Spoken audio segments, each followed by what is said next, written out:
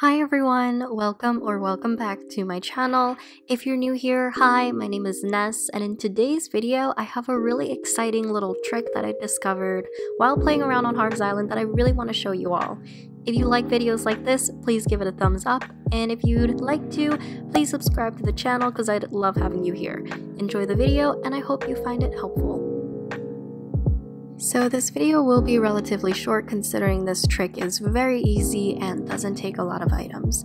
We will begin by using pillars, and you can use any pillars of your choice depending on what kind of aesthetic you're going through, but I decided to use white simple pillars, and the next 4 items are going to be the low island counters. In this case I chose marble.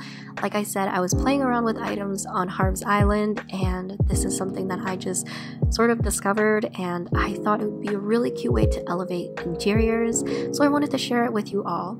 So now that we have the basic framework of it, I decided to add a little brown mat on the bottom just to give it a little bit of separation from the rest of the flooring, and then we just put a bonfire in the middle, and that's it. It is a little makeshift fireplace that I think can really spice up a room, whether it's a living room or even just like a centerpiece for a home. I really like it, and here I am just sort of adding to the rest of the space to kind of give it a little bit more character.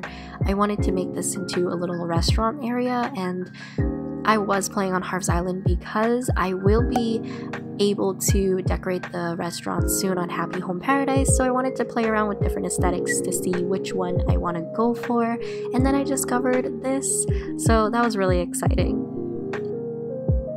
The rest of this video will be a really simple speed build of a restaurant, and I was striving for a really elegant fine dining aesthetic, so hence the items that I chose for the space. And I also really wanted to test out how the makeshift fireplace would also look in the area, so I just kind of went with it.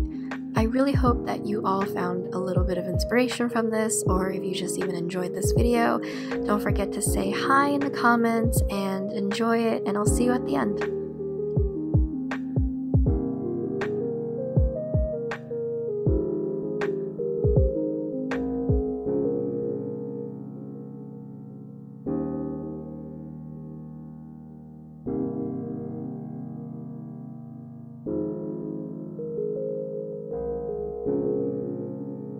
Thank you for watching today's video. I appreciate you so much, and like I mentioned before, I really hope that you find a little bit of inspiration from today's video and build, or that you even try to make this makeshift fireplace on your island in your home, or even on Happy Home Paradise. I appreciate you for spending some time with me and for being here in general. Have a nice day. I'll see you in my next video. Bye!